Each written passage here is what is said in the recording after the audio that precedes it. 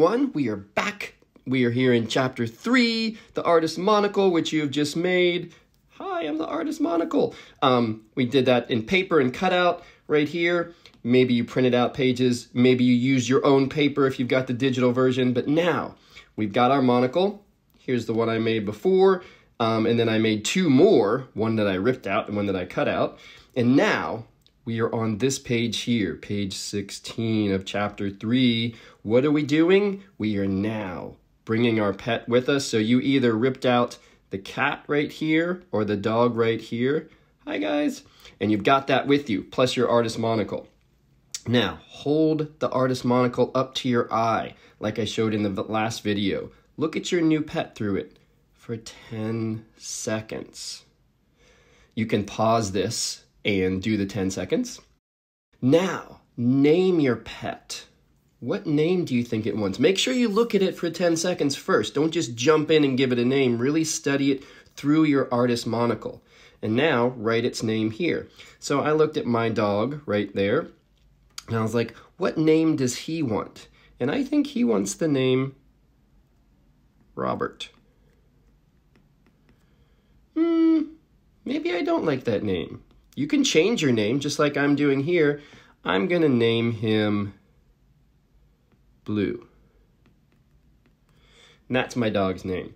And again, as with everything in here, there are no wrong names. There are no wrong words. There are no wrong lines. There's no wrong anything in a poem. Remember, in a poem, there really are no rules, and you can be a rebel. So, this is that's a star right there that I wrote, big important thing for everything we're doing in this workbook and with your poems. Okay, so now you've got the name. Now look at your pet through the monocle again. Is it the dog? Is it the cat?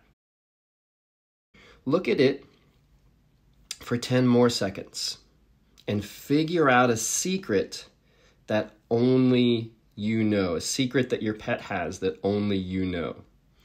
So you can pause this video, look at your animal for 10 seconds. What is its secret that only you know? All right, are you back? Great, got its secret. Now let's go over here to this other page, and we're gonna introduce your pet. So now write the things in the blank spaces here. If you get stuck or need some help on filling out those blank spaces, use your artist monocle again. The artist monocle is an amazing tool for all poets. It helps you fill in the blanks. It helps you write the words. It helps you make poems that nobody else can. So my pet's name is Blue. I'm gonna write it up here. Write your pet's name up there. You think you know me, but here is my secret. So you can take some time, pause this, and fill in yours if you want. I'm gonna fill in mine right now. My pet's secret is I can not taste. I don't want it to be taste. I'm changing my mind. You can always change your mind. I can eat fear.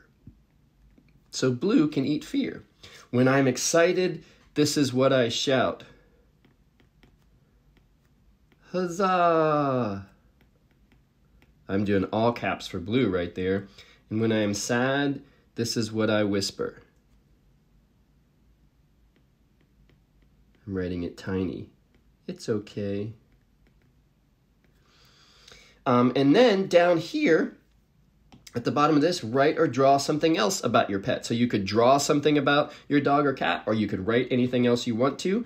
I'm going to draw, what am I going to draw? I'm going to draw a tennis ball, I think, because Blue loves to chase the tennis ball. So this right here is a tennis ball. Kind of got that. And it's sailing through the air. And then Blue, I'm going to try and draw Blue down here.